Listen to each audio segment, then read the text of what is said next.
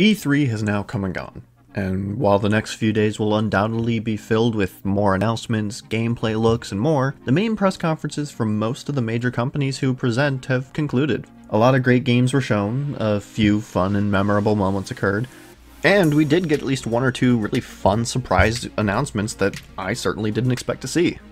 But is it just me, or did this year feel a little lacking?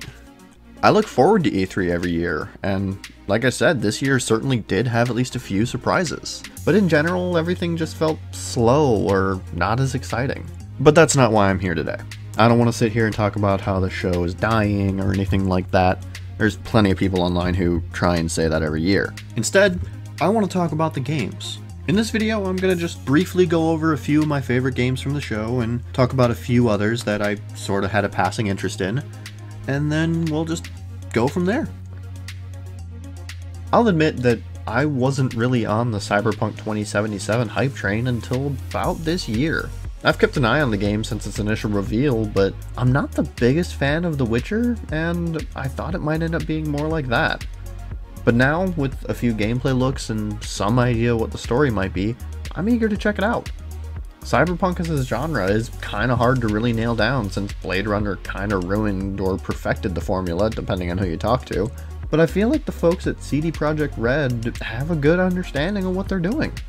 The gameplay they showed off last year was pretty fun to watch, and if it ends up being anything like the trailer they showed this year, I'm all in. Plus, John Wick is coming along for the ride, so that's an instant win in my book if you ask me. Speaking of Keanu Reeves, this year we saw a few fun moments of presentation.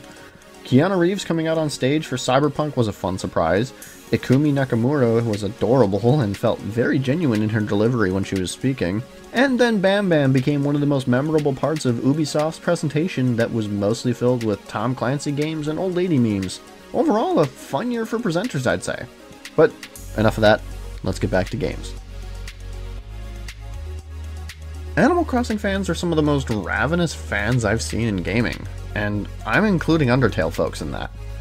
For a game about being patient and just enjoying life, people really wanted this new game, and a lot of people were not happy that it's not coming out until early next year. In terms of gameplay, I'm pretty excited from what I saw. The thought of building a village or resort or whatever we're building from the ground up is intriguing for an Animal Crossing game, and I'm eager to get my hands on some other smaller tweaks that I saw. Things like being able to move trees instead of just planting new ones, or being able to make a path with a shovel instead of throwing easily removable tiles on the ground are pretty awesome. And the possibility with the crafting the game will offer has me curious to see how far this rabbit hole goes. Throw in 8-player multiplayer and a whole host of options that could bring, and I'm ready to see what happens on March 20th.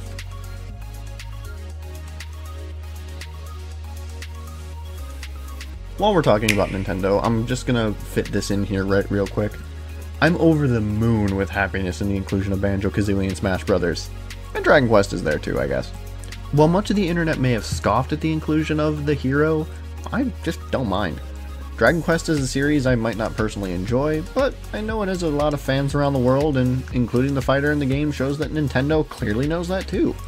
Plus, it appears that there are at least 4 different versions of the hero in the game, so if you don't want to play as Pegasus from Yu-Gi-Oh!, you can choose to play as Luffy, Sword Fighter Goku, or Angry Rock Lee instead. Plus, the character seems to have a unique looking gameplay mechanic that'll likely be too complex for my simple means, but I'll try it out and say that I have an understanding of it anyways for the sake of not looking like a total failure of a Smash player. As for Banjo, I do have one small critique. Why is Banjo using Kazooie as a club? Kazooie is your friend, Banjo. She doesn't deserve this punishment. Otherwise, yeah, I'm happy Banjo's in Smash. Give me now. I don't want to wait till fall. In general, those are kind of the only games or announcements that really got me excited this year. But there were a few other games I want to talk about quick that I was either excited about or have something to say. I was already on board with Doom Eternal after its first showing, but seeing a bit more of a deeper dive into the game this year got me just that much more excited. The new battle mode sounds fun, the new weapons and monster ideas they might have behind it has me intrigued even more, and I'm honestly just eager to shoot demons back to hell later this year. I feel like they could have put a bit more flair into the combat for this game, but the Outer Worlds still looks like a lot of fun. I'm not really looking forward to this for the groundbreaking combat or anything though, since that's not what the guys who made the game were really known for. The dialogue and choice systems the game is supposed to offer have me excited, and I'm just eager to get my hands on it when it comes out in October.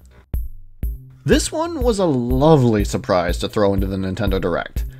If it isn't obvious by now that I like the Muppets and anything Jim Henson's made, then me being excited about this game probably will help cement that. All I can hope for is that the tactical combat is solid in this, because I've played a lot of poorly made tactical combat games, and I do not want that for this game.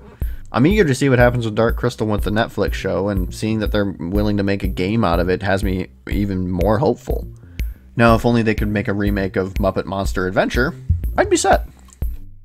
I was already hyped for Luigi's Mansion 3, but the inclusion of 2 different multiplayer functions is kinda awesome. And the only thing I really have a fear for is that Gooigi doesn't just become the new Bowsette. Like, instead of Bowsette, we get, like, I don't know, Goozer. A beautiful looking indie title that dropped into the Xbox press conference. Way of the Woods reminds me a lot of games like Journey.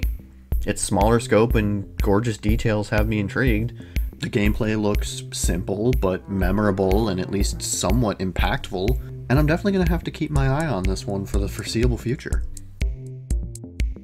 I would love to see gameplay or really anything else from Deathloop, but the idea of 2 people fighting one another in a Groundhog Day style narrative from the people who made Dishonored sounds fun and potentially philosophical, but that's a whole different thing. I have a lot of theories on how this game will play out, including there being a point where Colt and Juliana kill one another a few times, find out nothing changes, and then team up to find out what's really going on. But since they didn't really share more than a quick little trailer, I guess we'll just have to wait and see.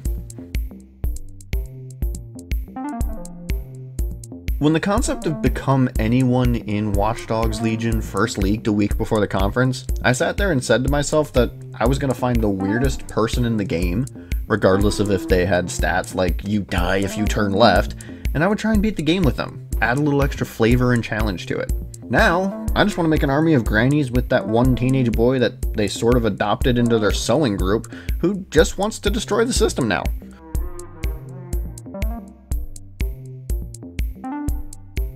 I would probably like this Avengers game more if they showed us actual gameplay and not just clearly pre-rendered bits of gameplay.